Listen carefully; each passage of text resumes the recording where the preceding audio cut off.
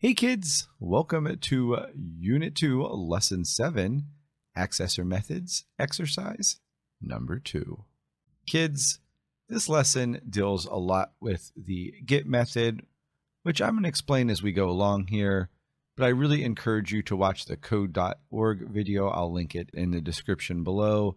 It really sets up this lesson very well, and I really encourage you to watch it first. Let's take care of number 1. That's easy. Let's go to our backpack, click on dessert, import it, take a look. That looks like ours. Let's write our end of class, because I just like to do that.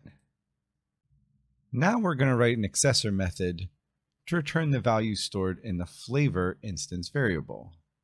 You remember these private instance variables.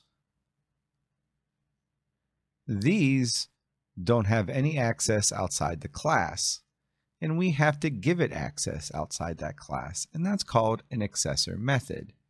And that's used to set the visibility of the class variables, constructors, and methods. What does this accessor method look like?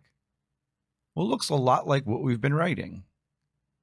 We're going to write public, and then whatever our return type is going to be.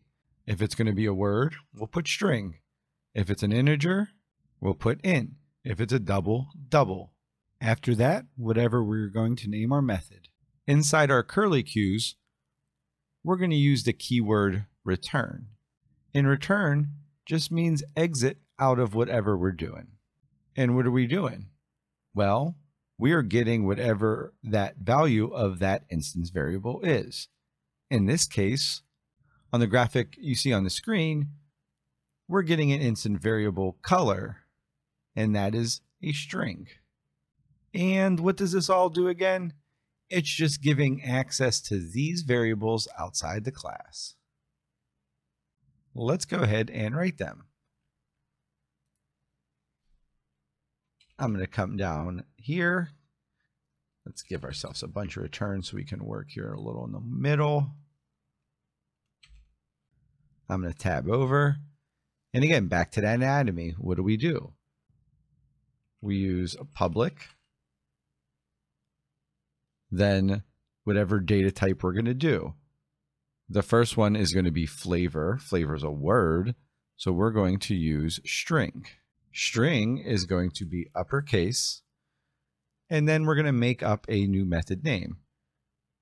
In accessor methods, we typically use the word get before whatever variable we're trying to get. Makes it easy to remember.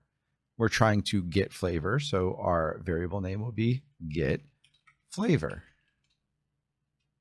We'll put some curly cues, and all we really want is the flavor variable. And we can just simply do return, because we just want to exit out, and do flavor. That's it. That's one. We have to do one more for price. We're going to do public. Price, probably going to have some change with it, so we should use double. And we are going to get price, so we're going to go get price. Parentheses, don't forget your curly cues. And then all we want to do is just return whatever that variable is.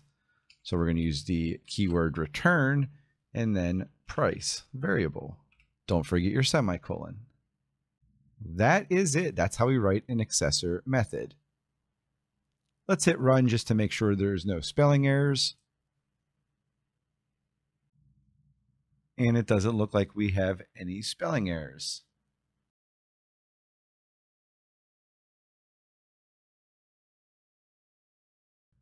Key takeaways from this lesson, kids, are what accessor methods are, and those are methods to grant access to different variables outside the class.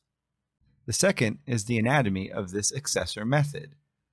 We give public access, our return type, whether it's string, boolean, int, or double, our method name, get in the habit of using get before whatever we're trying to access. We're going to use the return keyword, which exits us out of a method. Remember, it either is void or a return type. And then we're calling whatever variable we're trying to access, an accessor method. In the next lesson, we're going to learn how to call the method we just wrote.